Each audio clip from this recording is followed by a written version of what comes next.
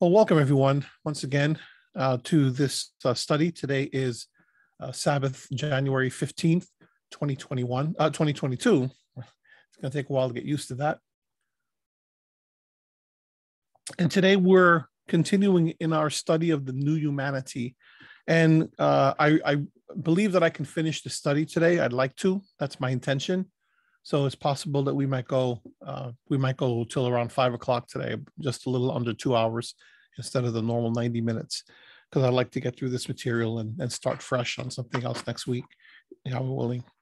So without further ado, I'm not going to go into a long recap today, except to say that we've already begun the final section on Yahshua and the new humanity. So we've come from the cosmic view, the outer view of all of humanity, bringing it into the Israel view, the Israel story, the cosmic story, bringing it into the Israel story, and now we're finally tying it into the Yahshua story. Yahshua, who represents the true human, the new human, right? The Son of Man. And because of the Son of Man, we are able to come before the presence of Yahweh with hope, because as we'll see today, being reinforced in a more powerful way, as we'll see today, Almighty Yahweh has done through Yahshua the Messiah what was not done through Adam or through all of the various members of Israel. Although there were great people in that mix, they did not fulfill what Yahshua alone could fulfill. And because of Yahshua, the curse on humanity has been reversed, and we can now have a glorious future in him because of what Yahshua has done. So without further ado, let's go straight into the remaining material today. And what we'll do is we'll start by going straight to the text over in the Bible Project material. So you should see that coming on your screen momentarily. And we're on page, if you're following along in your own notes, and you can just watch it on screen, we're on page 75. So I left it last time with Yahshua having a victory over death, and through his death and on the cross and resurrection. And the last point there, Yahshua's resurrection, this is point 7 on page 74. Excuse me, page 75. Point 7, Yahshua's resurrection is portrayed as his vindication from death, and the way that he received eternal authority over all of heaven and earth. And that you see reflected in Matthew 28, 18 to 20. And Yahshua came up and spoke to them, saying, "All authority has been given to me in heaven and on earth. Go therefore and make disciples of all the nations, baptizing them in the name of the Father and the Son and the Holy Spirit, teaching them to observe all that I commanded you. And lo, I am with you always, even to the end of the age." So this business about authority having been given to me in heaven and on earth, this is as a result of his death and resurrection. So Yahshua is here, he's here claiming to be the vindicated Son of Man. This is Daniel language, right? The figure from Daniel 7, 12 through 14, and Psalm 8. Psalm 8 is the psalm that starts Yahweh, our sovereign, how, oh my goodness, all of a sudden I'm blanking on the verse. How majestic is your name in all the earth, right? This is the one that glorifies Yahweh. It begins and ends in the same way, and it speaks about mankind's vocation, mankind's destiny as co-ruler with Yahweh on this earth. O Yahweh, our sovereign, how majestic is your name in all the earth. Okay. And it describes throughout the psalm, it describes the works of the heavens, and what is man that you think of him, the Son of Man, that you are concerned about him. And this is, again, language reflecting what you see in the book of Daniel. So Yahshua is claiming here to be the one who has received all that authority, as is described in Daniel 7, who is installed as the as you could tell, I'm not crazy about the word divine for certain reasons. So who is installed as the eternal / human ruler over all of heaven and earth. And then B, the risen Yahshua is the new humanity. And we're going to see more of that in the letters of the Apostle Paul. So, sometimes you'll see that scholars will claim that Paul developed a different, let me just go straight here away from the notes for a minute. People will claim that that Paul, the apostle, did not, that he kind of developed his own version of who Yahshua was, and it was very different than who Yahshua thought he was and who the apostles thought he was, and that's a bunch of nonsense. That's just not true at all. As a matter of fact, I'd argue the opposite, right? That when you look at the record of the writings of the New Testament as we know them, okay, so in our English versions of today, you have roughly 27 books of the New Testament, of which 13 are writings, are epistles.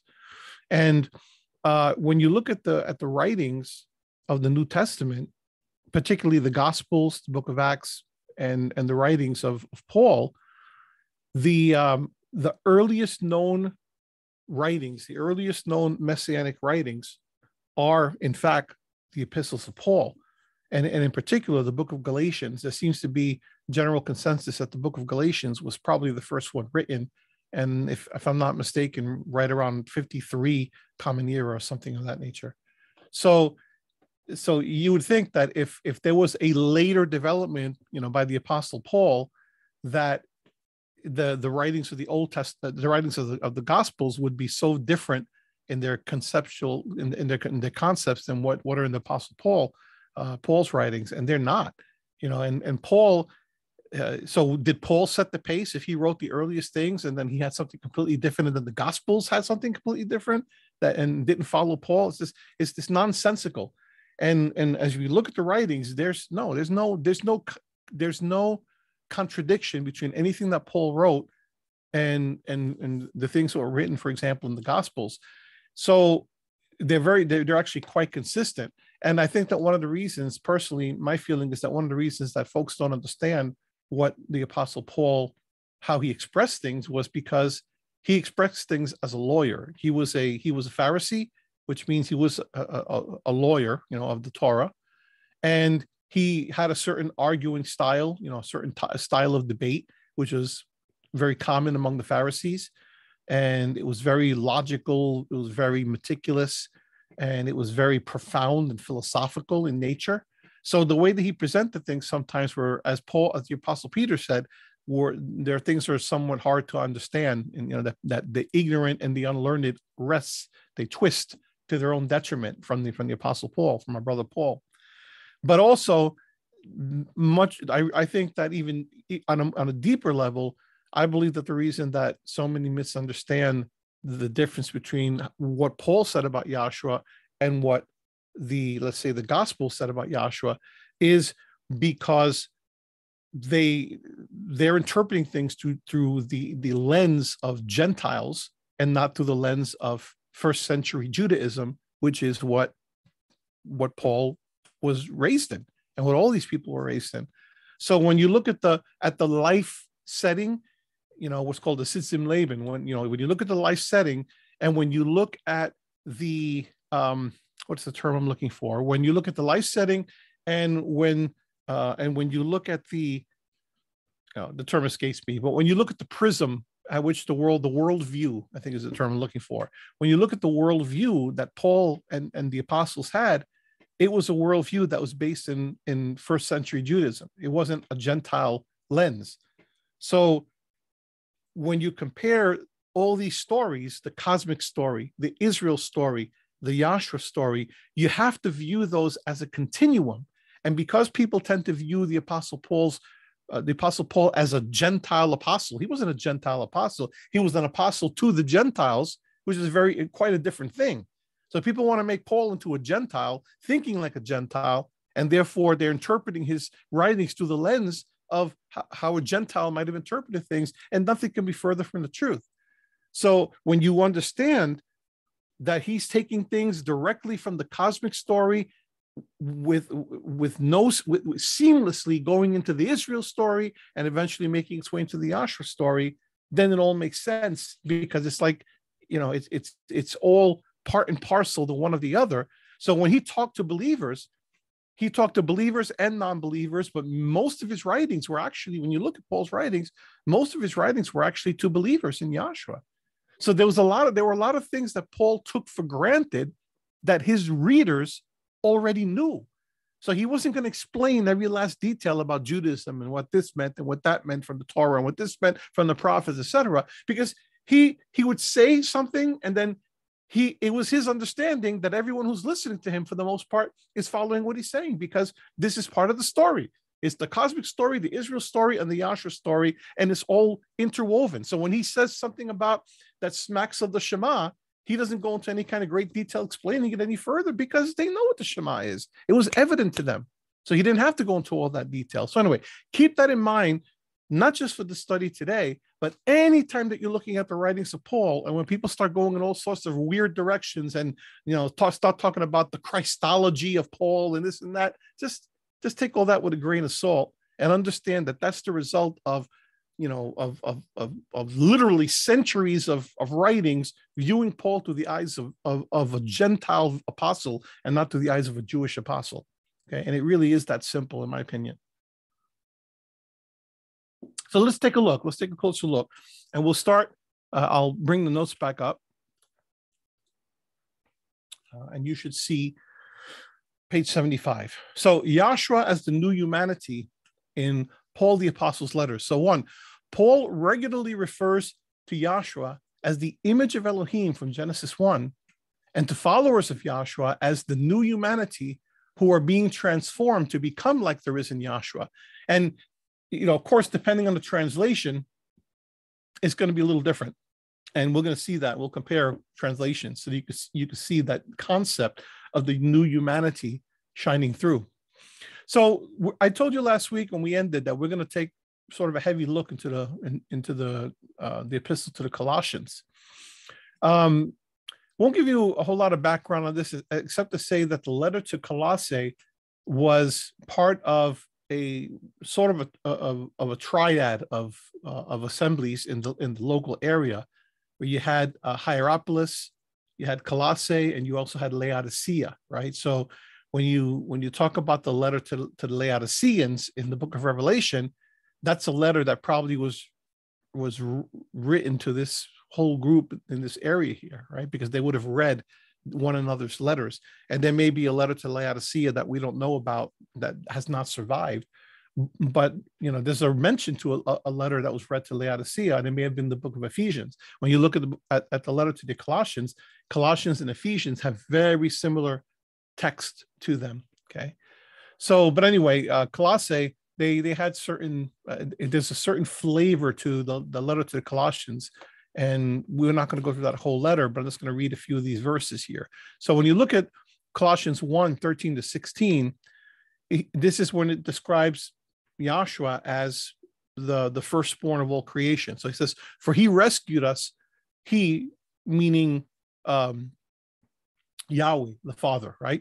For he rescued us from the domain of darkness and transferred us to the kingdom of his beloved Son, in whom we have redemption, the forgiveness of sins. So a large part of the kingdom is the concept of redemption and forgiveness, right? This is why Yahshua said that the Son of Man has authority to forgive sins, because forgiveness of sins is a great part, a central part to the redemption of mankind, right?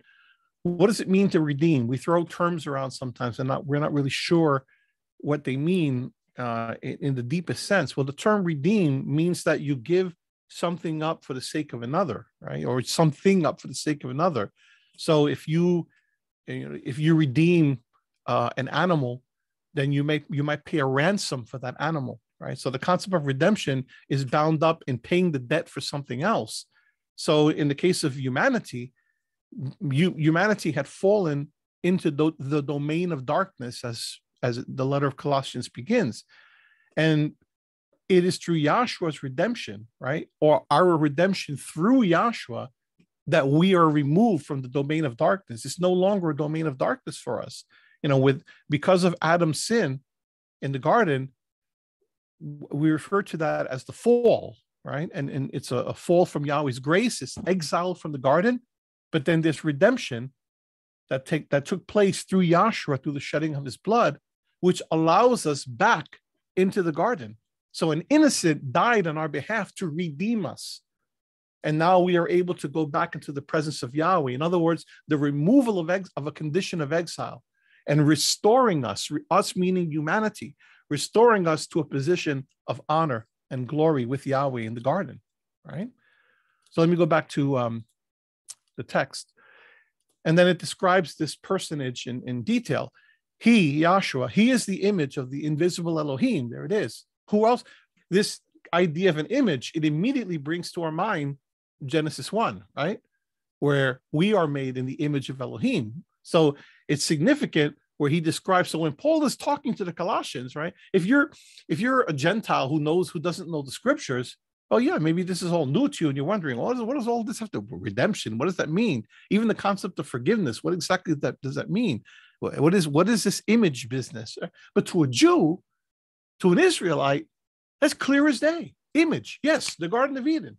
You see, he is the image of the invisible Elohim, the firstborn of all creation. For by him all things were created. So he's telling you he's bringing you back to Genesis. He's talking about creation. For by him, by Yahshua, all things were created, both in the heavens and on earth. And this is an allusion to the reuniting of heaven and earth, both in the heavens and on earth, visible and invisible, whether thrones or dominions or rulers or authorities. In other words, everything on heaven and earth is subject to him. Well, what does that go back to? All authority has been given to me in heaven and on earth, Matthew 28, you see. All things have been created through him and for him.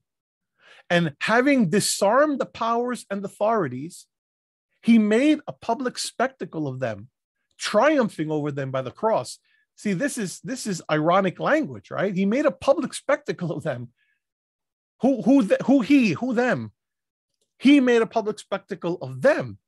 Well, the antecedent for these is, and having disarmed, he, Yahshua, having disarmed them, the powers and authorities, he made a public spectacle of them. So he disarmed them and he made a public spectacle of them. How? So if you were writing this out, this is where the methodical Bible study techniques really work when you spell these things out. If I were doing a sermon, I would say he, and then I put separately, disarmed the powers, made a public spectacle of the powers, triumphed over the powers. And then I might make 3 separate sermon points showing how he disarmed them, how he made a public spectacle of them, and how he triumphed over them. And that's my sermon right there. That's a sermon right there, right? So how did he do this? Well, he did this by the cross.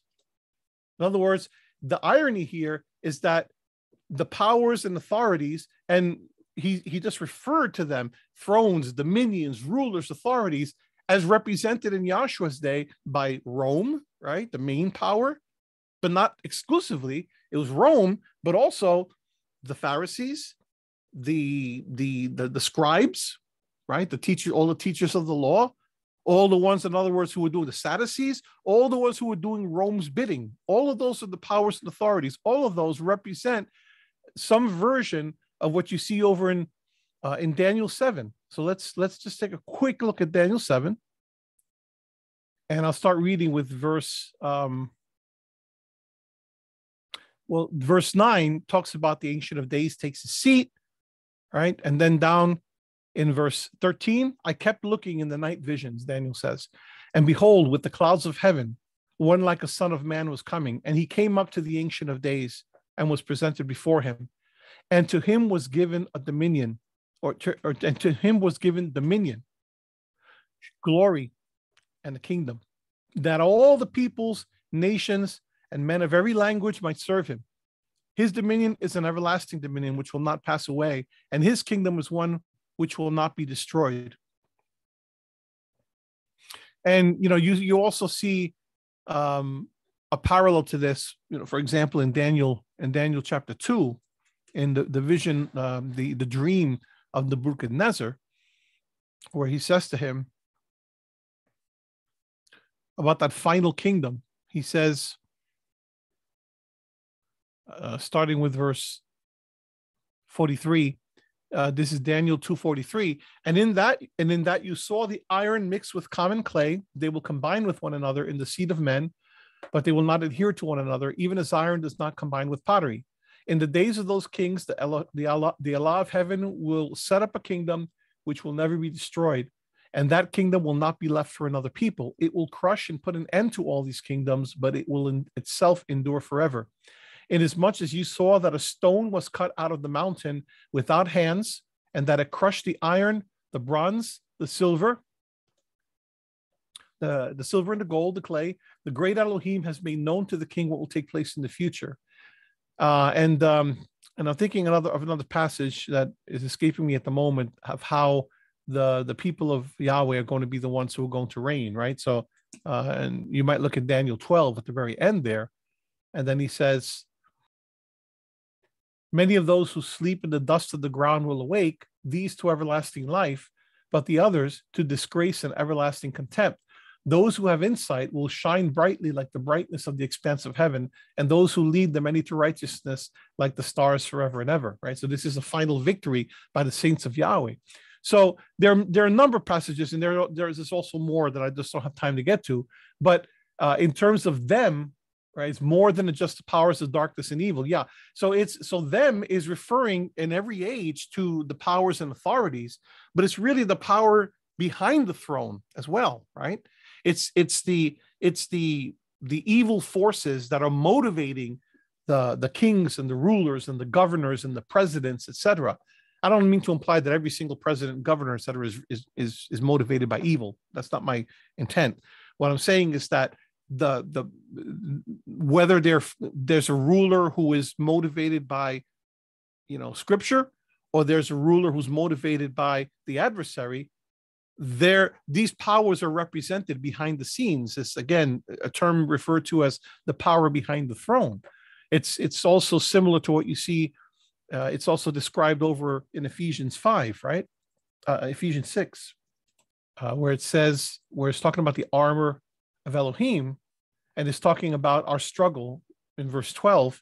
For our struggle is not against flesh and blood, but against the rulers, against the powers, against the world forces of this darkness. Remember, the language in Ephesians and Colossians are very similar. Against the spiritual forces of wickedness in the heavenly places. So the them that Paul's referring to is the worldly authorities and the powers behind those authorities. And Yahshua has authority over all of them. This is Daniel 7 language. He's been given authority over all of them. Okay, so let me go back to the text here. So and how did he disarm them? Through the cross, right? He made a public spectacle of them. And I was about to say that the irony is that the powers put him on the cross, right? They were making it was their intent to make a public spectacle of him, and he turned the tables around. So Paul is being sort of cute here, right? He's saying, look, they meant to put him to make a public spectacle of him, like they always do with people on the cross. But you know what? He flipped it upside his head, and he made them a public spectacle instead through the cross. You see, because the joke's on them, because the last laugh, he's having it in victory. You see, Colossians 3 verse 9. And this is on the right-hand side. And this language is going to be by the writers of the Bible Project. It's being presented in the terminology of old humanity versus new humanity, right? But we've seen it as the new man, the old man, same thing. Do not lie to one another, since you put aside the old humanity with its evil practices and have put on the new humanity, who is being renewed to a true knowledge according to the image of the one. There's the concept of the image again, right? Who is being renewed who is being renewed, or what is being renewed. Maybe it's better have put on the new humanity that is being renewed, because there's all of humanity, you see. New humanity that is being renewed to a true knowledge according to the image of the one who created them, who created him. A renewal in which there's no distinction between Greek and Jew, circumcised and uncircumcised, barbarian, Scythian, slave and freeman, but the Messiah is all and in all. So let me just show that in a version that's more common. I'm not sure what translation that is, if that's Tim Mackie's own translation or, but let's take a look at it in, let's say, the NASB, which is what I've been using lately. 3 verse 9. Do not lie to one another, since you laid aside the old self with its evil practices, right? So it's identified as self with its evil practices, and have put on the new self, who is being renewed to a true knowledge according to the image of the one who created him. But see, this is why I agree with Mackie's translation of humanity and not this self. You see how translations can be misleading? Because when you look at this, do not lie to one another, since you laid aside the old self, it makes it look like it's just talking about the individual. It's not. You're part of it, yeah. But you are representative of the whole humanity. You're one of the whole.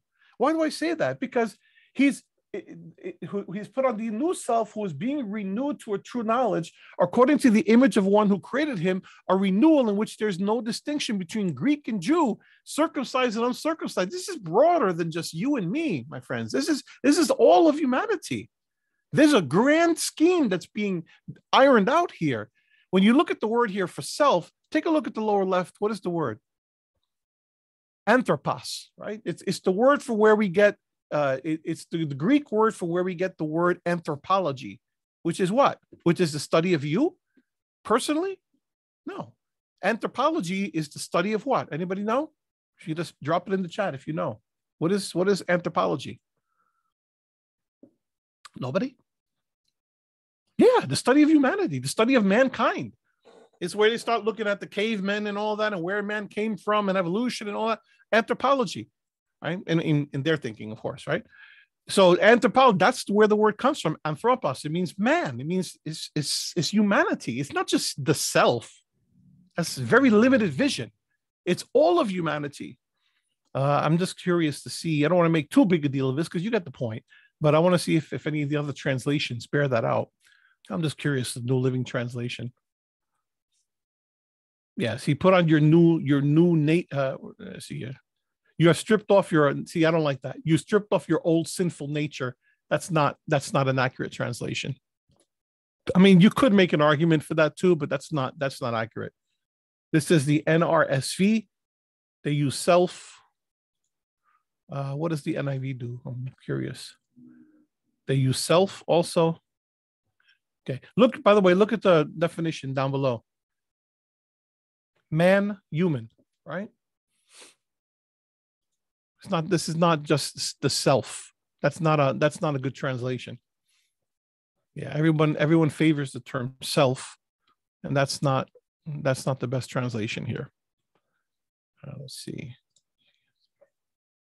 Yeah. So self is the common one. But in any case, we're talking about here the broad scheme of a new humanity that is being renewed because of Yahshua's sacrifice. Okay, so if you say self in the sense of I'm part of that overall humanity, good and well, but it's not limiting itself just to the individual self. Okay, so let me go back to the text and we'll continue. So you put aside the old self, the old humanity with its evil practices, and you put on the new humanity who is being renewed to a true knowledge according to the image of the one who created him. And he makes clear broadly a renewal in which no Greek and Jew, no circumcised and uncircumcised. This was Paul's ministry, right? This was Paul's ministry, where he was trying to show that the new humanity, the fullness of that humanity, is not divided between Greek and Jew, and Greek representing all kinds of foreign, anything that's not a Jew, right? And circumcised, not circumcised. This was the whole point of the book of Galatians, where what Yahweh is creating in terms of community is humanity. is the entirety of humanity. It's the Tower of Babel. It's Babylon reversed. It's the curse of humanity reversed. It's unification of humanity under the banner of Yahshua Messiah because of his redemption, because of his blood, you see. Okay, so let's move on from there. Notice that in these passages, Yahshua is the truly human. Am I sharing that? Make sure it's coming up. Okay. Yahshua is the truly human image of Elohim who has defeated the spiritual powers of darkness in his death and resurrection. And because of that, that's why the new humanity can survive. In Colossians 1:13-15, Paul uses the language of firstborn and kingdom of the Son. And we saw that when we read it. Recall Psalm 89 discussed above, which is the Messianic Psalm, and the image of Elohim from Genesis 1, which I mentioned. He also draws upon the imagery of Daniel 7 in Colossians 2:15, which I described, describing Yahshua's death as his victory over the powers of evil.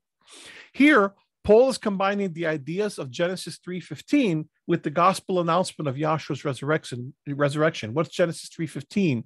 That's the promise that the one who is to come would crush Satan under his feet. So you will bruise his heel, but he will crush your head. Remember that? In Colossians 3, Paul, which is the whole discussion I just had, Paul about new humanity, Paul then extends Yahshua's new humanity to include those who trust in Yahshua and give their allegiance to him.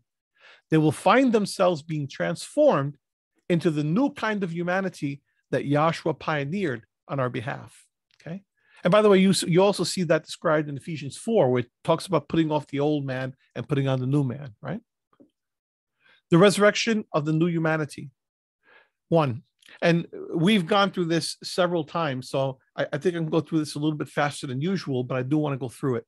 In 1 Corinthians 15, Paul offers his most developed thoughts on the nature of Yahshua's resurrection and how it provides a solution to the problems created in Genesis 1-3. What are the problems described in Genesis 1-3? Well, the fall, right?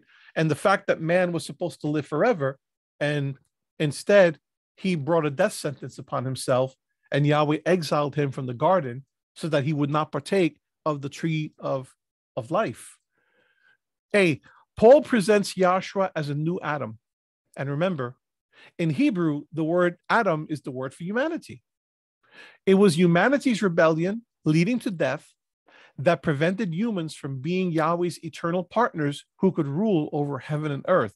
So let's read this section because he usually bases these notes based on the verses that he puts here. So this is 1 Corinthians 15:20-27, his translation here. But the Messiah has indeed been raised from the dead, the first fruits of those who have fallen asleep. And we go over this every year during the Passover season when we talk about the wave sheaf, the Omer.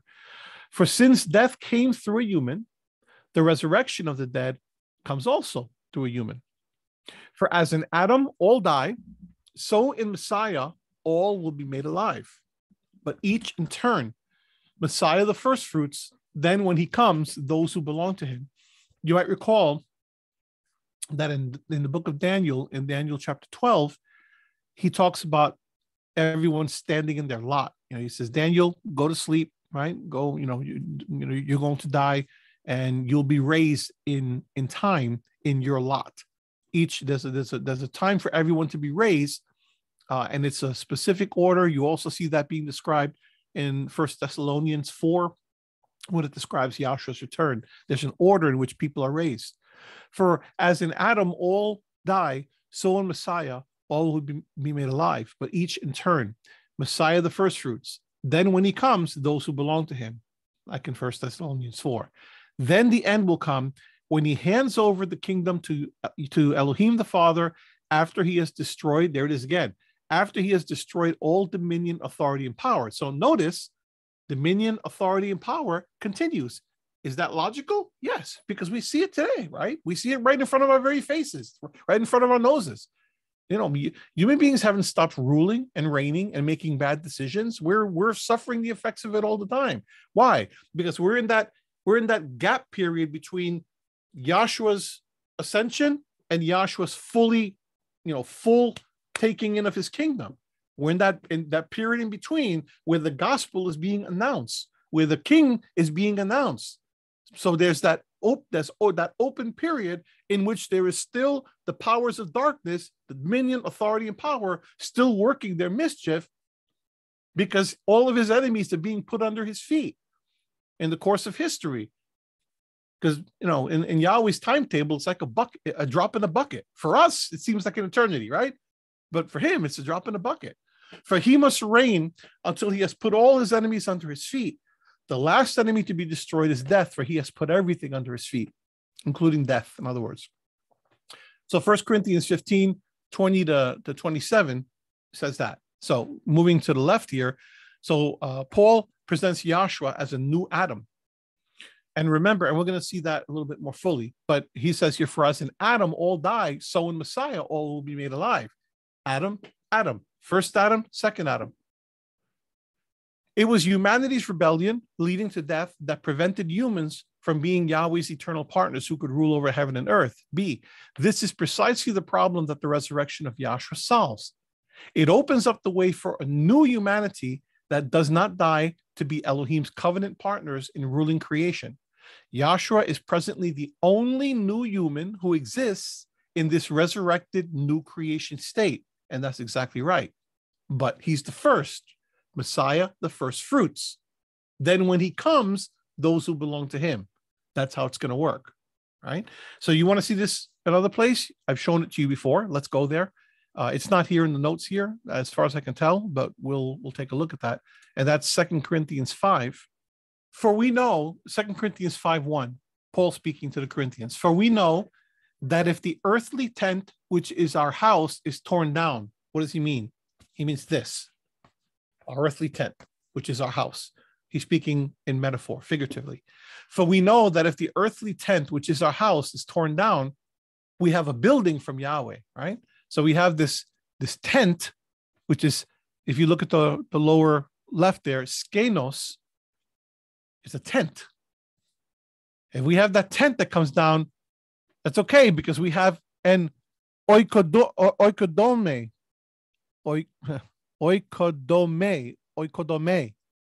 a building. So you have a tent and you have a building. Which is better, the tent or the building? Clearly the building, which is more permanent, right? The tent is flimsy. The tent is tabernacle stuff, temporary. But the building is eternal, yes? So we know that if the earthly tent, which is our house, is torn down, we have a building from Elohim. So in other words, don't despair. Yeah, we have the tent and we're going to lose the tent, but we have the building coming. A house not made with hands, eternal in the heavens. In other words, the source is from the heavens. For indeed, in this house, we groan. And notice, by the way, that the word house here is not the same as the word house here. It's not even, because it's not even in the text.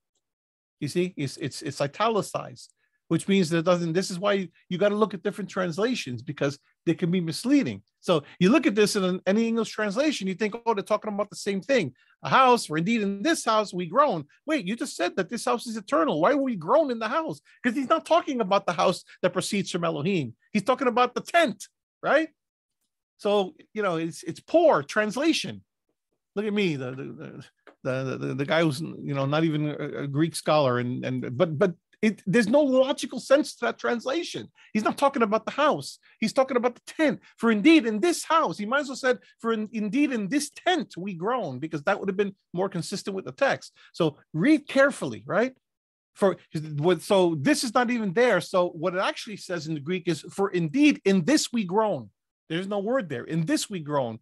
And what it means is that, the italicized word is not in the original text. It's an interpreter's word or term put in there to try to explain the text.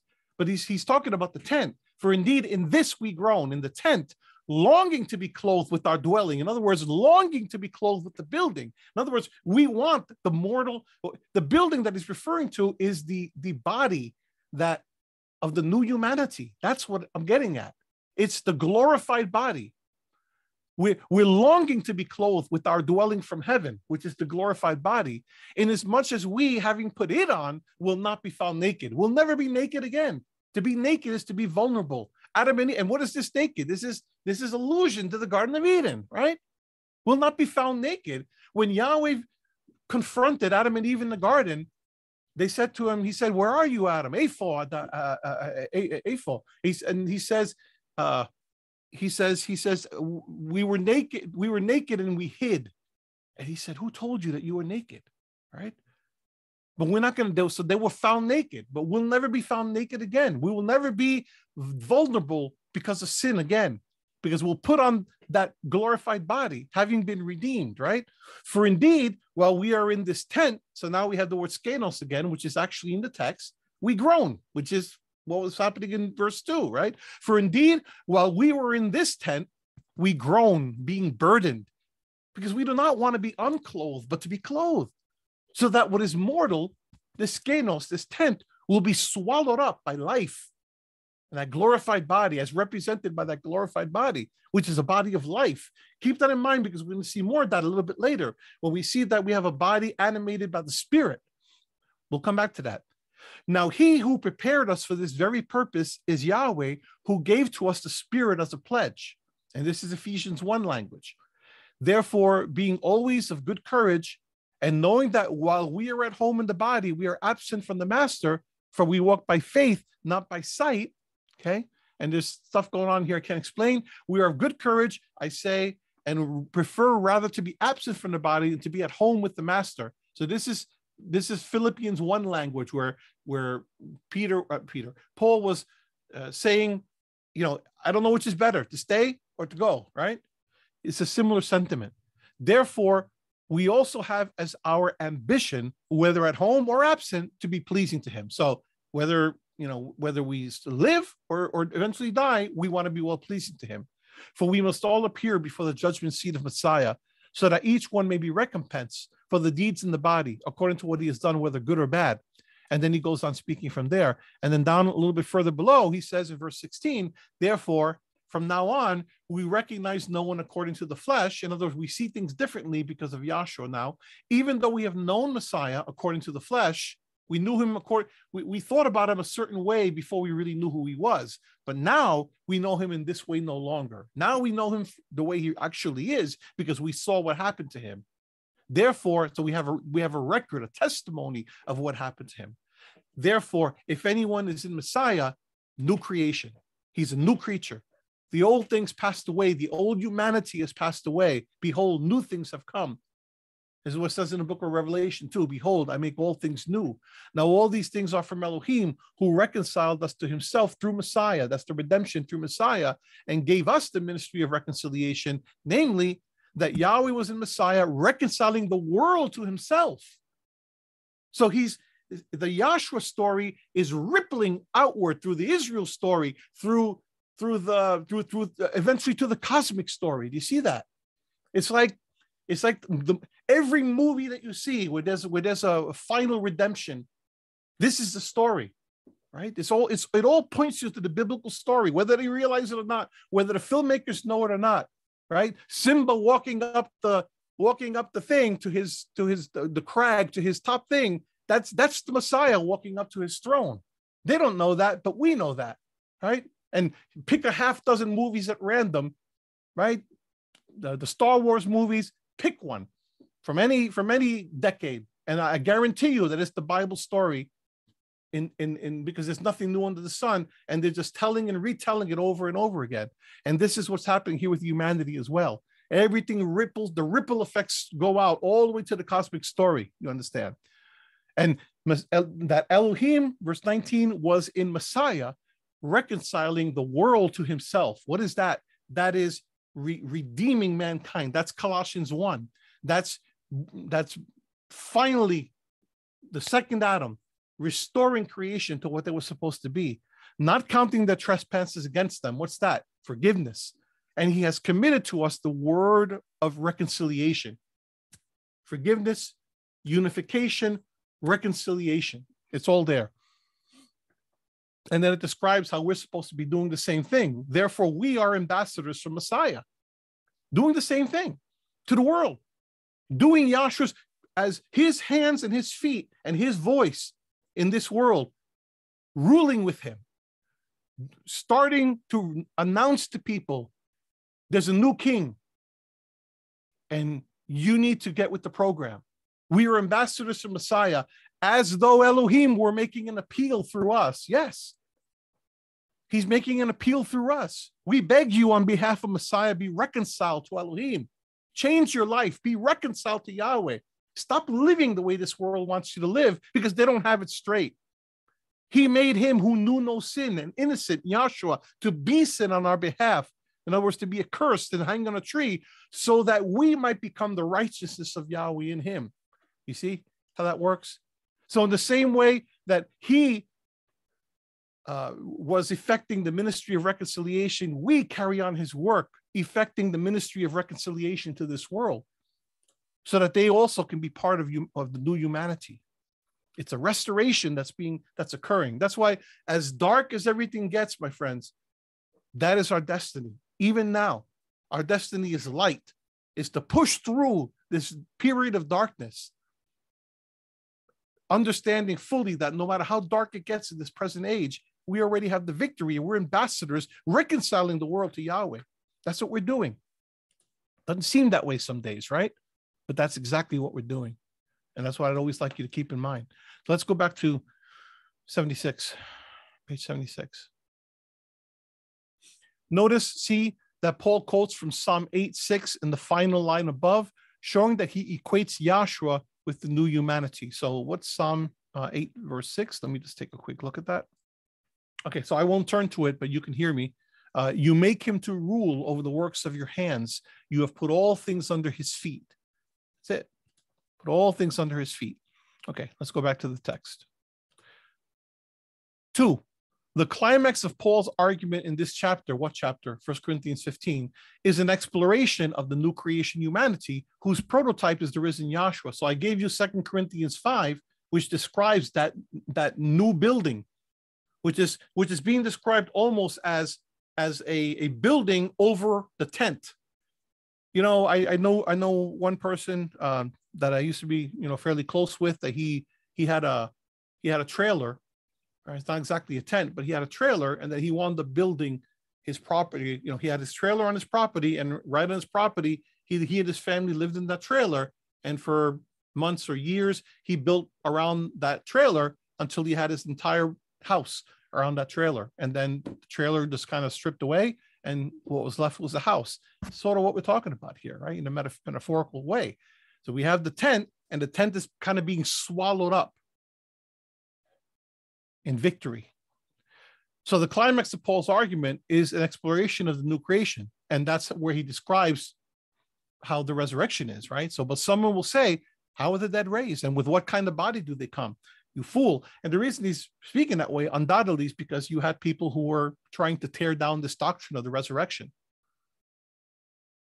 So he's being ironic here in his description, because maybe ironic's not the right word, but he's being a little sassy here, right?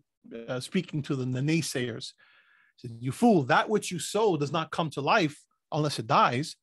And that which you sow, you do not sow the body which is to be, but a bare grain. In other words, he's saying, you think you know so much. You don't even know how basic nature works, that when you sow, and I'm not a farmer, so if I say something out of turn, please understand my intent. When you sow a seed for, I don't know, tomatoes, right? You don't have a seed that looks like a tomato, right? That much I know. Okay. The seed doesn't look like a little mini tomato. The seed is a little tiny thing, and you put it in the ground, and then you come up with a seed, a tomato plant, I guess, right? A vine, I guess, for tomatoes. Whatever it is that you plant, it doesn't look like that.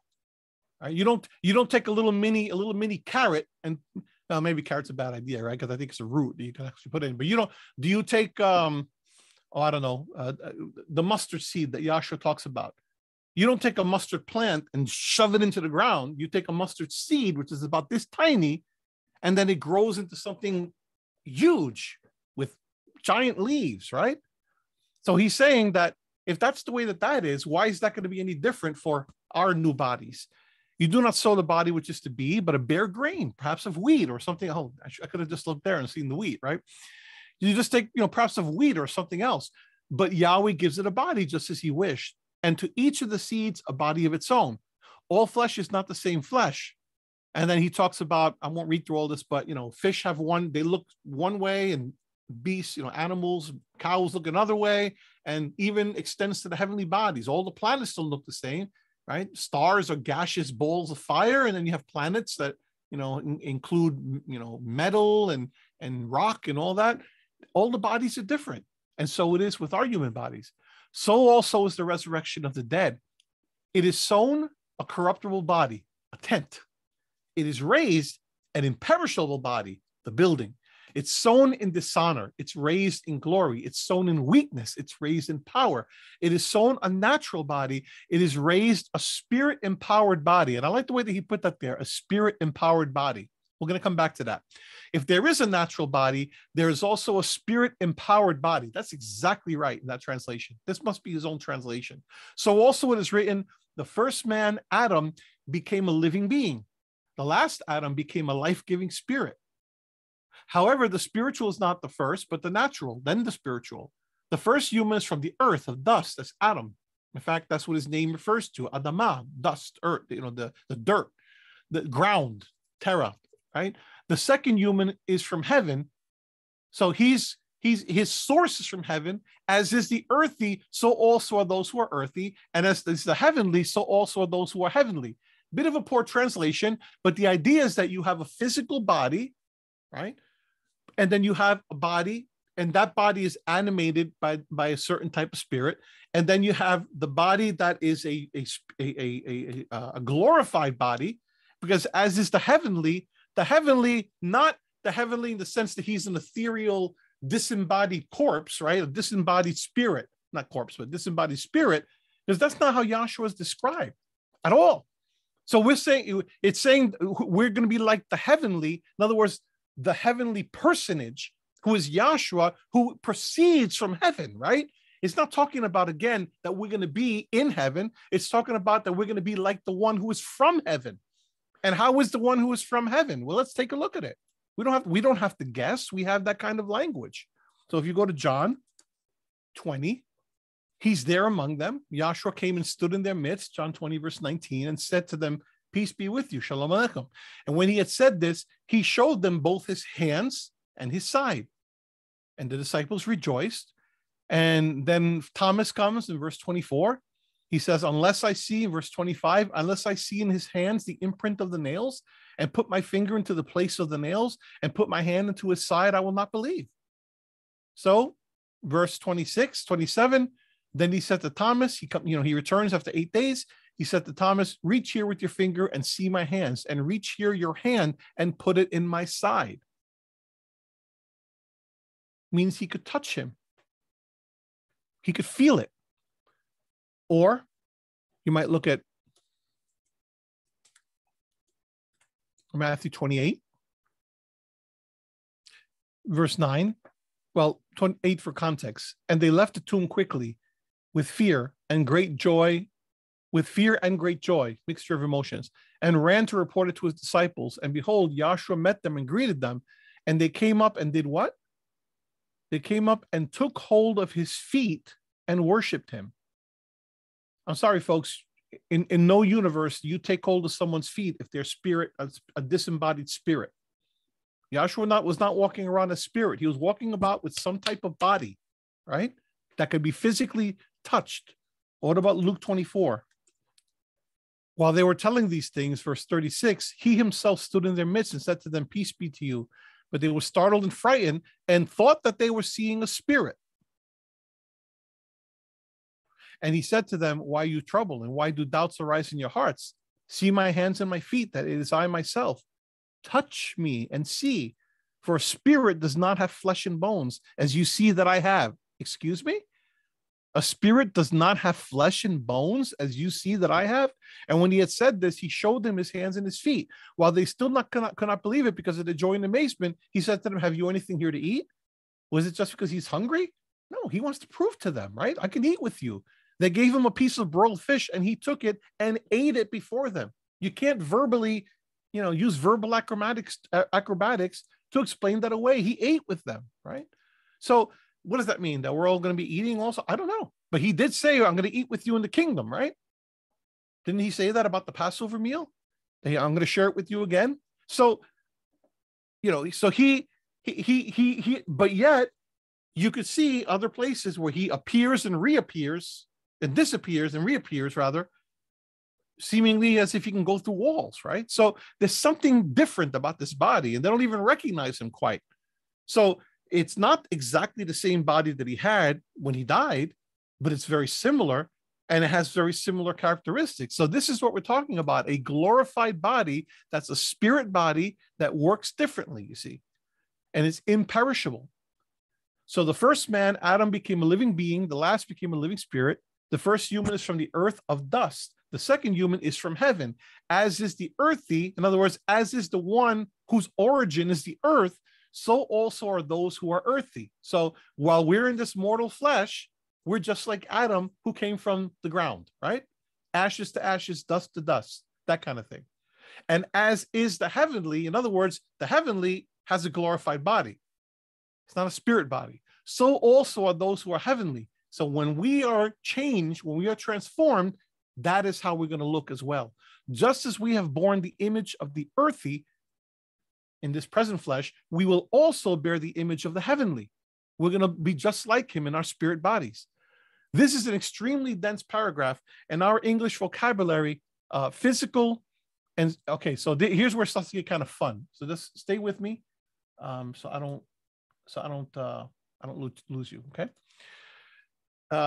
And our English vocabulary, physical and spiritual, are inadequate translations to help us understand the nature of what Paul's trying to say in Greek. And that's right. Paul's larger point is that different creatures have different kinds of bodies, so that the heavenly bodies, which, remember, are considered spiritual beings in the biblical worldview, are a kind of body that is similar, but also different from the bodies of earthly creatures. So the spiritual beings have a certain type of body, and we have a certain type of body. Just like the stars is a type of body. What is it? It's gaseous, right? It's not the same as the rock of a planet, for example. This helps Paul's larger point that the resurrection body of Yahshua is still a body, but of a different kind. In 1543, and here's the really fun part, in 1543 to 44, Paul contrasts a natural, and the Greek word there is psychikon, a natural body with a spiritual, and the word there is pneumatikon, body. The problem is that in English, the contrast pair natural and spiritual sounds like a contrast between physical material and for the natural and non-material spiritual. I want to just give you a bit of a caveat that Tim Mackie here goes into an explanation that, to me, it sounds fairly plausible, but there's a simpler explanation to the Greek here and what he's trying to say, which I'll explain to you in a minute. But let's go through what Tim Mackie says, because it's rather interesting, and I think it makes sense as well. So he says, so the problem is that in English, the contrast pair. So, okay, what is he talking about? So 43, 44, let me show you in a translation that that's more common for us. So let's look at the NIV, for example. You know what? Let's stick with NASB because this is just more strict a translation. So 1 Corinthians 15:43. Okay, so he says, it is sown, the body, it is sown in dishonor, it is raised in glory. It is sown in weakness, it is raised in power. It is sown a natural body, and then look in the lower left, low there, it's actually in the bottom, the middle, psychikon. And then the translation that they have there is natural, unspiritual. Just note that. And then it is raised a spiritual body, and then the word there is pneumatikon. So, which is translated there as spiritual. Okay. So also it is written, the first man, Adam, became a living soul. The last Adam became a life-giving spirit. However, the spiritual is not first, but the natural. Okay. The first man is from the earth, earthy. The second man is from heaven. All right. So let's go back to Mackie. And he says, in 1543 to 44, Paul contrasts a natural psychikon body with a spiritual pneumatikon body. The problem is that in English, the contrast pair natural and spiritual sounds like a contrast between physical material, psychikon, and non-material spiritual, pneumatikon. This has led some readers to read this paragraph, which in 1545 describes the risen Yahshua as a life-giving spirit, to conclude that Paul believes that the resurrection body is non-physical, that is a disembodied reality, which I just proved to you is not, right? Because he ate with them. They could touch him. They can grab his feet. They can touch his side. So he's right. This is not what Paul is saying. Paul used the words natural and spiritual earlier in this same letter, and these parallel examples are important to understand what Paul means by these same words in chapter 15. Notice that we find the same contrast between natural and spiritual, but we have lots of other additional terms that fill out the portrait of each. So let me read what he's reading from the earlier part of 1 Corinthians, which is 1 Corinthians 2, 12 to 3:3.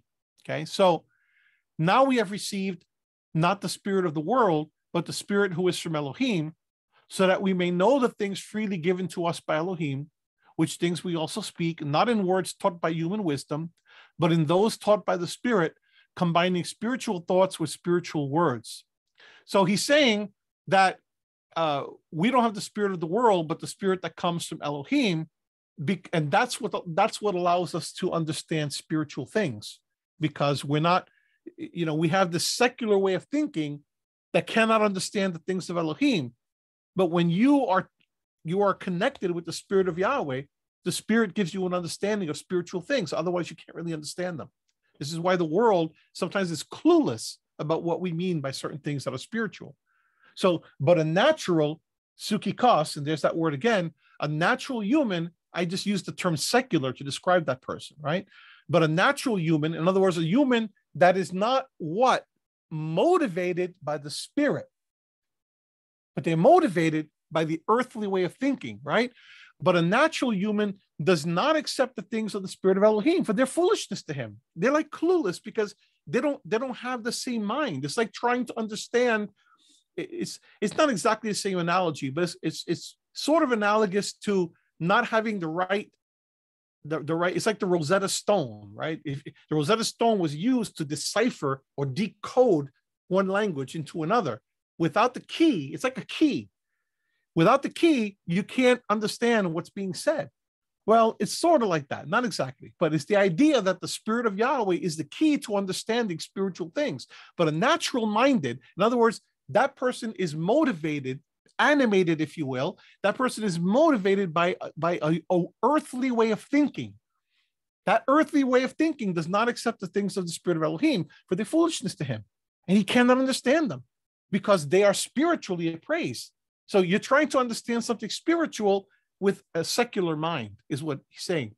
But he who is spiritual, that's you, that's me, appraises all things, yet he himself is appraised by no one. In other words, we kind of have an edge because we can understand the spiritual things. It's like watching the newscast and seeing, wow, this is prophecy being fulfilled right before our eyes.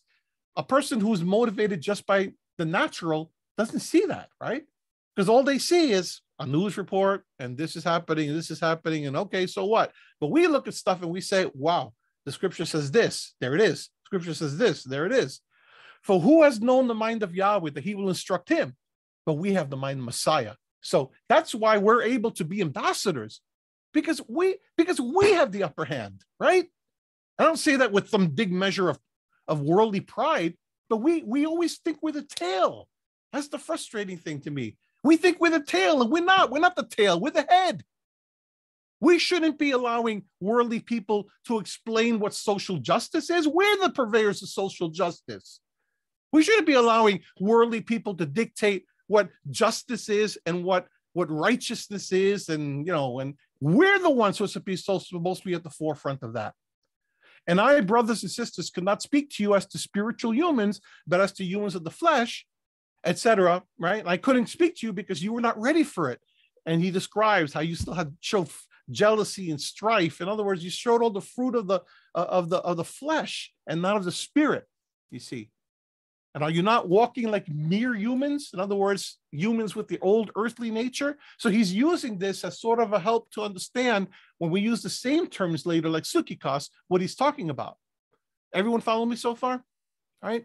So notice that we find the same contrast between natural and spiritual, but we have lots of other additional terms that fill out the portrait of each. Natural equals foolish and human, and fleshly equals jealousy and strife, right? That's down here. Spiritual equals from Yahweh and wise and mature. In other words, Paul's main contrast in using the words natural and spiritual is not between physical and non-physical. That's not what's being conveyed here. In this context, he's addressing how there are some Corinthians who have turned the assembly into a popularity contest aimed at increasing the honor and status of celebrity leaders. That was, in fact, happening. This is what he calls natural and fleshly because it leads to jealousy and strife. In other words, they're prioritizing the wrong things. They're ruled by the natural way of thinking instead of by the spiritual way of thinking. For Paul, spiritual refers to a mode of humanity that is empowered by Yahweh's life-giving spirit, creating love, peace. In other words, the fruit of the spirit, creating love, peace, and generosity in the world. These are acts that are very much physical, but they exist in a different kind of way than mere human behavior. In other words, than secular behavior. We're still human beings, but we're not motivated by the human way of thinking. We're motivated or animated, if you will, empowered, if you will, by the Spirit. That's what's driving us. That's what's moving us, you see. And that's why we're a new humanity, because we are driven by a different spirit than the secular spirit of this world. Okay, I'm going to keep on reading what he says about this here because he has more to say about it. But I want to just shift over for a minute over to the writings of N.T. Wright, because I think that this will help you a little bit as well. And this, like I said, this is a bit more of a simpler explanation, right? It's the idea of something being animated by the Spirit. You've heard me use that term several times. So this is from a simple, he has very complicated ones, but this is a simple commentary by N.T. Wright. It's from a commentary known as the New Testament for Everyone. So when I go down to verse 44, excuse me, it is sown as the embodiment, the body, of ordinary nature. This is N.T.'s translation. And raised as the embodiment of the Spirit. If ordinary nature has its embodiment, then the Spirit too has its embodiment.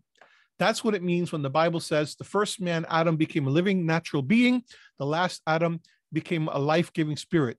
But you don't get the spirit-animated body first. You get the nature-animated one. And you get the spirit-animated one later. The first man is from the ground and is made of earth. The second man is from heaven. Earthly people are like the man of earth. Heavenly people are like the man from heaven. We have borne the image of the man made of earth. We shall also bear the image of the man from heaven. And we all know that N.T. Wright doesn't teach that we're in heaven or we're going to heaven, right? So he's talking about heavenly people. In other words, people who are made, who have as their source the heavenly man, as opposed to the earthly man, which is Yahshua the Messiah. So let's go down to his actual commentary. We may do, but it gets us to the point, I'm over here, of this long, but it gets us to the point of this long, dense, and usually important discussion. I'm just reading straight from the text.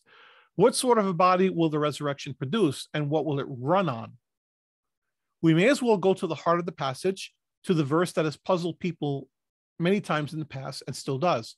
In verse 44, Paul contrasts the two types of bodies, the present one and the resurrection one. The words he uses are technical and tricky. Many versions translate these words as physical body and spiritual body, but this is highly misleading. That is as though the difference between the old car and the new one was that whereas the old one was made of steel, the new one is made of something quite different, plastic, say, or wood, or some as yet uninvented metal alloy. If you go that route, you may well end up saying, as many have done, that Paul is making a contrast simply between what we call a body, that is a physical object, and what we might call a ghost, a spiritual object. I refer to it as a disembodied spirit, right? in the sense of non-physical, but that is exactly what he is not saying. The contrast he's making is between a body animated by one type of life and a body animated by another type. So he's not even explaining it in terms of what Tim Mackie's doing. Hold on a second. So he's not explaining it in ways that Tim Mackie was doing, in the sense of being driven by a philosophy, right? And philosophy may be the wrong word, but a way of thinking, right? Mackie is talking about an earthbound way of thinking, a secular way of thinking, as opposed to a spiritual way of thinking. I still think that makes total sense, but I think that the simpler explanation is the more accurate explanation, which is just the Greek explanation, the explanation of language. So he says the contrast he's making is between a body animated by one type of life and a body animated by another type. The difference between them is found, if you like, in what the two bodies, not what they're made of, in what the two bodies run on. The present body is animated by the normal life which all humans share. This is why, the reason why I say that I believe that this is the accurate explanation is because what does he say? Let me just leave these words here and go to the translation again. He goes on to talk about Adam, right? So he says, verse 45, so also it is written, the first man, Adam, became a living soul. And this is something that causes a lot of people confusion as well. What is that word soul? Look in the bottom. Word is suke, right? Which is sukikon, a natural body. So what happened was that when the breath of life was given to Adam, it says in Genesis that Yahweh breathed his neshama. His neshama is that breath of life. And when he breathed the breath of life into this clay, so to speak, or this earth, Adam became a living soul. It doesn't say that Adam got a soul. The neshama is not some disembodied soul that was put in Adam. The neshama was the breath of life. And what happened was that breath of life animated Adam. That breath of life made him walk and talk and do all the things that I'm doing right now. If that breath of life is pulled from me right now, if all of a sudden, Father forbid, that I should drop that on the spot here in the middle of this lecture, I would be as a piece of flesh, totally disanimated, right? Because the neshama would leave me. That neshama is not the spirit of Yahweh, you must understand. That's not the same thing as the spirit of Yahweh that comes upon us. It's the breath of life, the neshama. The neshama, together with my body, is what makes me a living soul. I am a soul. Praise Yahweh, oh my soul. Not praise Yahweh, this one little separate thing. I'm kind of giving you a study about the soul today too, right? It's not praise Yahweh, oh, this element of me that's a soul that's part from my body. No, it's about me, all of me. I am a soul. Praise Yahweh, all my soul. It's a poetic way of saying, praise Yahweh with all my being, all my life, right? Adam became a living soul when that neshama was given to him. The last Adam became a life-giving spirit, right? So what happened, and that word spirit is pneuma, pneumatikon, right? So the first Adam is one who had to be breathed into by the author of life in order for him to live. The last Adam, Yahshua himself, he became a life-giving spirit. He is one that actually gives the life. He's superior to Adam in every way, you understand? You see? So it's a question of animation. What is animating the spirit? Animating the body? Well, the first body was animated by the neshama, but it was based upon a natural process. The second process is eternal, because it's not based upon a natural process. It's based upon a life-giving spirit that is the spirit of Yahshua, you see. There's a much different situation, much different scenario. So let's go back to the text here. Back to NT in his commentary. So the present body is animated by the normal life which all humans share. The word Paul uses for this often means soul, that's suke. He means it in the sense of the ordinary life force on which we all depend in this present body, the ordinary energy that keeps us breathing and our blood circulating. But the body that we shall be given in the resurrection is to be animated by Yahweh's own spirit. This is what Paul says in a simpler passage, Romans 8:10-11. What is Romans 8, 10 to 11? Well, let's take a quick look at that, because that also has to do with this. And by the way, this all has to do with the new humanity, because it's talking about what we're going to be like in the future, right? So just bear with me as I find that for you. Romans 8, 10. I hope this stuff blows your mind like it blows my mind. Okay, Romans 8, 10. And I'll bring that up.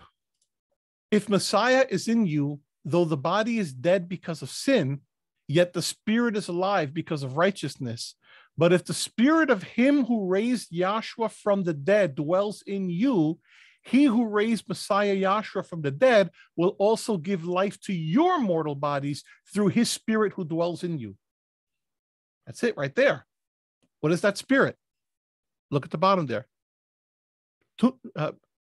Pneumatos. That's pneuma, pneumatikon, animated by the spirit.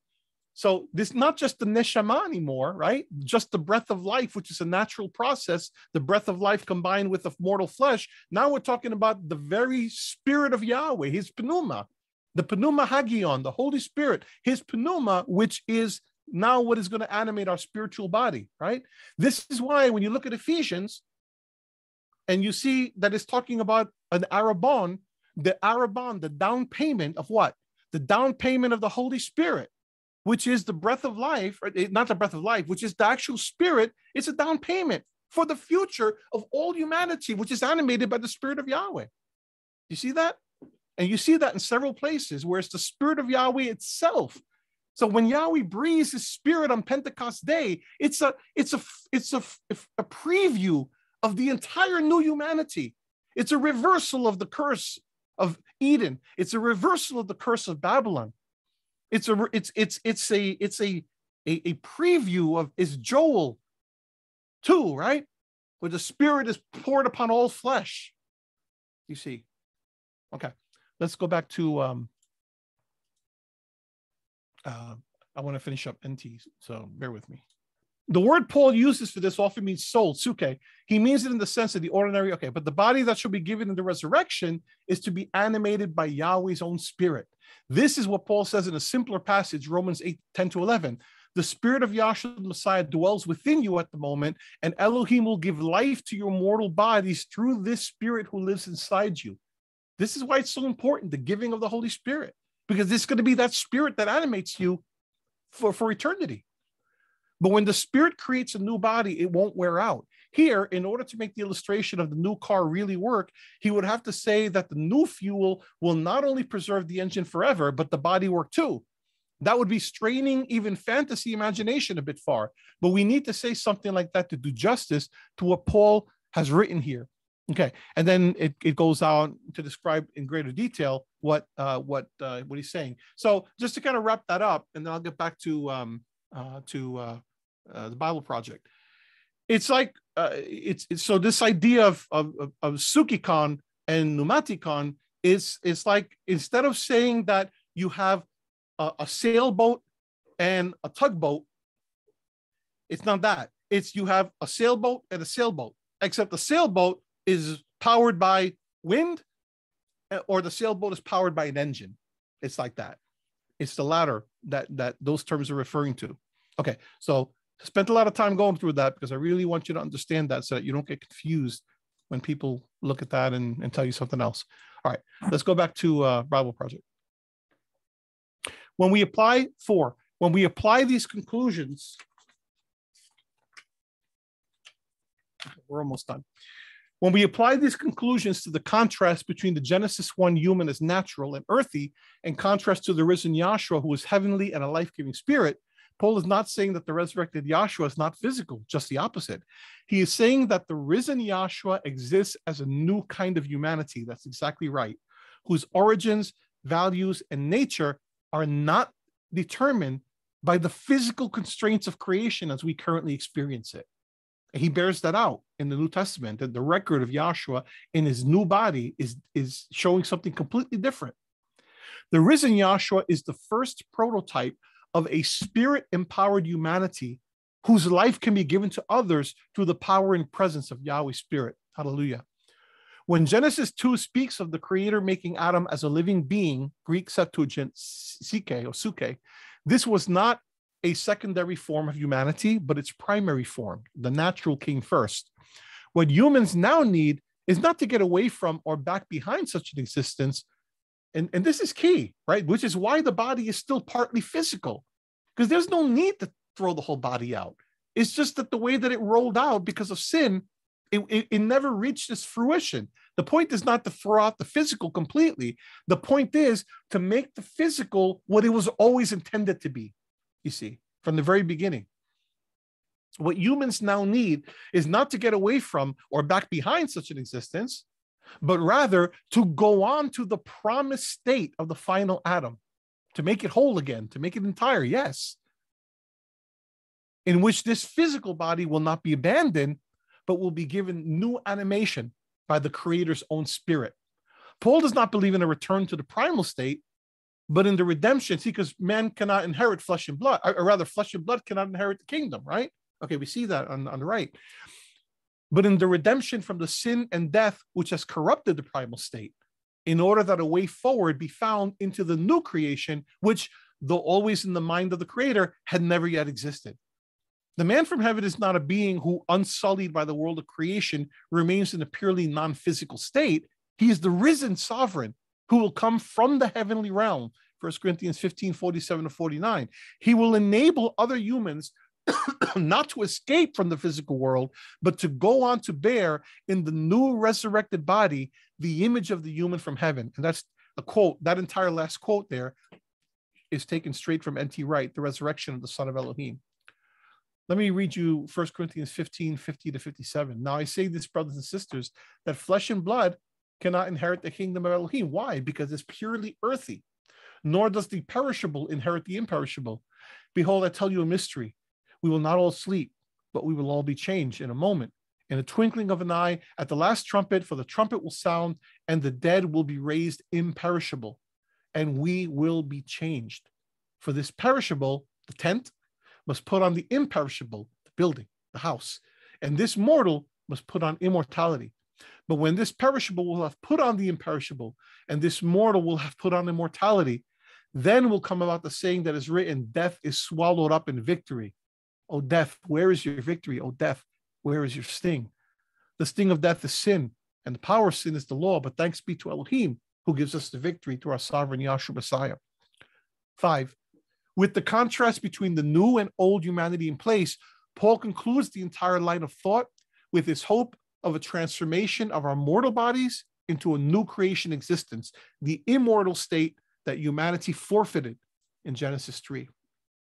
In Paul's mind, the future resurrection of the new humanity is the grand fulfillment of the storyline of Genesis 1-2. In other words, we come full circle, right? Or full rectangle, right? If we go from the Yahshua story to the Israel story to the cosmic story, and mankind is made whole. Lastly, the new humanity and the new creation. In the final book of the Bible, John the visionary depicts the new creation as a new Jerusalem Eden temple, which recalls Genesis 1-2, but also carries it further into new territory. And I'm going to read these passages, then we'll read his notes. This is Revelation 21:1-3. Then I saw a new heaven and a new earth, for the first heaven and the first earth passed away, and there's no longer any sea. And I saw the holy city, New Jerusalem, coming down out of heaven from Elohim. And remember, this is metaphorical language, right? This is more of a dimensional thing than an up and down type of thing. I saw the holy city, New Jerusalem, coming down out of heaven from Elohim, made ready as a bride adorned for her husband. And I heard a loud voice from the throne saying, behold, the tabernacle of Elohim is among men, right? This is John 1, that he tabernacled among us. The tabernacle of Elohim is among men, and he will dwell among them, and they shall be his people, and Elohim himself will be among them. Let me just pause here for a minute, and I want to take you also to Ezekiel 37. Verse 24. So, the beginning of Ezekiel 37 is the vision of the valley of dry bones. And a lot of people interpret that as the resurrection. It may be an allusion to the resurrection, but that's actually more metaphorical language about the restoration of Israel. But Ezekiel 37:24, my servant David will be king over them. Who is my servant David? Is this referring to a resurrected King David, or is it referring to Yahshua? Not entirely clear, but it seems to me that that's actually Yahshua. My servant David will be king over them, and they will all have one shepherd, and they will walk in my ordinances and keep my statutes and observe them. They will live on the land that I gave to Jacob, my servant, in which your fathers lived, and they will live on it, they and their sons sons forever. And David, my servant, will be their prince forever. I will make a covenant of peace with them.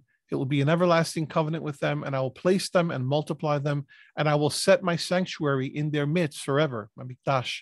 My dwelling place also, my mishkan, that's the tabernacle. My dwelling place also will be with them, and I will be their Elohim, and they will be my people. And the nations will know that I am Yahweh who sanctifies Israel when my sanctuary, my mikdash, when my sanctuary is in their midst forever. So this is John 1 language. This is Ezekiel 37 language. The tabernacle is with them forever, you see. Okay, let's go back. Behold, the tabernacle of Elohim is among men, and he will dwell among them, and they shall be his people, and Elohim himself will be among them. And then Revelation 22, the last chapter of the Bible, 1-5. Then he showed me a river of the water of life, clear as crystal, coming from the throne of Elohim and of the Lamb, in the middle of its street. On either side of the river was the tree of life. We're back in Eden. We're back to the tree of life. But now we can eat of it freely, right? Because now the redemption has come, and this is eternity.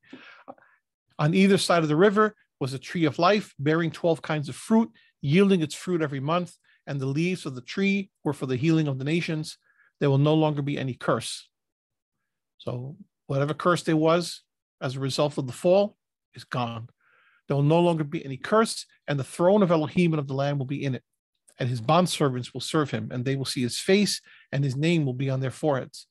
And there will no longer be any night, and they will not have need of the light of a lamp, nor the light of the sun, because Yahweh Elohim will illumine them, and they will reign forever and ever. And that's Daniel language, it's Ezekiel language, etc. And it's Genesis language. They will reign forever and ever. It's Psalm 8 language, right? It's what man was supposed to do from the very beginning. In the final book of the Bible, John the visionary depicts the new creation as a new Jerusalem, Eden, temple. All the same. New Jerusalem, Eden, temple. And you can add tabernacle in there as well. It's all the same image. It's all the center of the garden, which recalls Genesis 1-2, but also carries it further into new territory. This new creation is simultaneously a new heavens and earth, recalling Genesis 1:1, a new Jerusalem, recalling Isaiah 60-65, a new temple, recalling Exodus 25-31 and 35-40, and a new Garden of Eden, recalling Genesis 2, all at the same time. John is combining images of the new Eden from all over the Hebrew scriptures because he takes them as referring to one ultimate reality. That's absolutely right. And Paul understood all these things, and he was explaining Yahshua in that light. Notice the final line of the scene in 22:5, and they will reign forever and ever. This clearly recalls the original human vocation. The vocation is restored. The original human vocation from Genesis 1:26-28, that humanity as the image of Elohim reigns as Yahweh's partners and children forever in creation. Let us create man in our image, in our likeness, and let man rule over the beasts of the field, etc., etc., right? Once all of creation joins Yahshua and the new humanity in the resurrection, Yahweh's ultimate purposes for creation will be fulfilled. This is all possible in and through the eternal human partner who loved us and gave himself for us so that his eternal life could become our own. And then you see several bibliographical entries if you want to look a little deeper into some of this. Wow, we got through it. That was six long parts, but we got through it. So I hope that was a useful study. I hope that it gave you some perspective. I hope that it gave you some encouragement about what our vocation is and what our ultimate end and destiny is. You know, whatever happens to us, and I'm going to be a little bit melodramatic here, if you'll indulge me. You know, whatever happens to any of us here till the end of our lives, no one can ever take that understanding away from us, right? No matter what happens to us, that we understand why we're here. We understand if we want to accept it, that's up to us, right? But we No matter who you are, no matter what's your station in life according to other people or whatever, please know that this is your vocation and this is your end, to be co-rulers with Yahweh in a restored Eden. And no one can ever take that away from you, no matter what. So may Yahweh be praised. And I'll leave it at that.